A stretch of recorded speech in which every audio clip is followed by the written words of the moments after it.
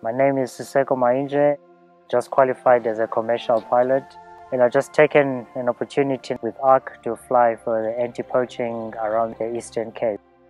For someone like me, becoming a commercial pilot, that was like in my wildest dream. I've never thought of that. Grew up around this area. I'm fourth generation on this farm. And it was still farmlands growing up here, and later on the farms were converted into game reserves. That's where my passion for wildlife started. I met Dr. William Folds, and I ended up working for him for 2 years as his vet assistant. We used to do a lot of darting from a helicopter, and I got my opportunity to get in a helicopter once, and it just caught my eye. I loved it. The guy that was flying, he saw my passion, how much I actually enjoyed being in a helicopter.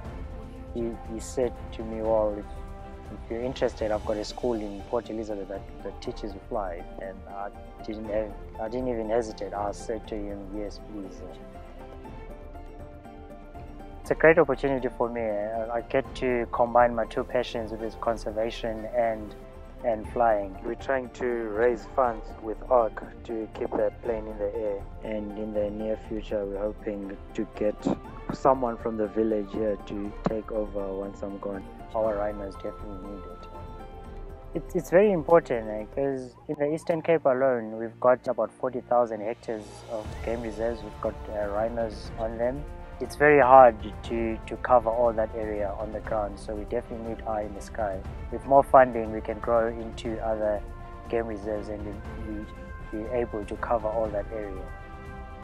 So yeah, such an amazing achievement, and I definitely want to be here. I want somehow give back to the community and to show the youngsters around here that it's possible. You can do it. It doesn't, like, your background doesn't matter. Like, wherever you come from, like your dreams can come true if you push, if you work hard enough.